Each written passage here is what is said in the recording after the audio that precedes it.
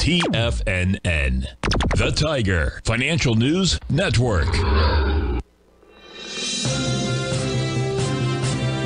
TFNN, headline news update. Hi everyone, Basil Chapman here for the 10 o'clock Tiger Financial News Network market update. We're looking at the Dow down 93 at 38,973 on this Tuesday, the 27th of February. And within this context, now it's down 103.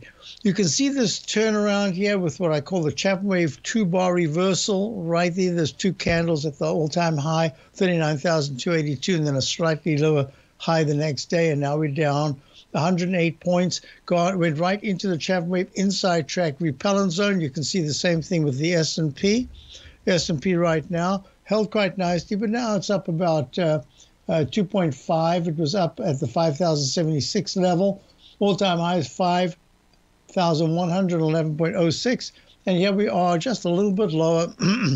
Chapman wave inside track at a peak F. We're looking at this as a potential pullback. We actually have started to look at the short side again, just as a trade, and you can't do anything yet until you can get the key indice or the index. I would even call it the sector that's of greatest importance right now. We'll do at the moment the 437.45 level at up 95 in the QQQ. 440.59 was the all-time high 3 days ago. Just a minor pullback, but look at the SMHs. Not being able to take out the high of 3 days ago, got the Chapman wave inside track repellent zone.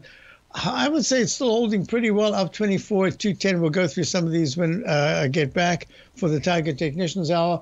Check out the gold. Gold is up 6 at 2,044. Holding quite, as I keep saying, holding quite nicely, but not breaking up, not really breaking down. Holding okay. The dollar, same thing. The dollar's been pulling back very slightly every day. There's up 2 ticks at 103.80, right on the 200-period moving average. It's going to be important by this Friday afternoon at the close where the dollar is and where gold is, I think. Let's just, and if you're looking at the BTC, which is the Bitcoin's screaming up today. It's at 57. Let's look at the TLT, 57,000, that is 800. The TLT pulling back a little bit, so yields are still in the upper range. And crude oil, as we go to the break before the Tiger Technicians Hour, crude oil is up 68 cents. I want to talk about this when we get back. So, Basil Chapman, coming back for the Tiger Technicians Hour. Check out my opening call daily newsletter, and this is going to be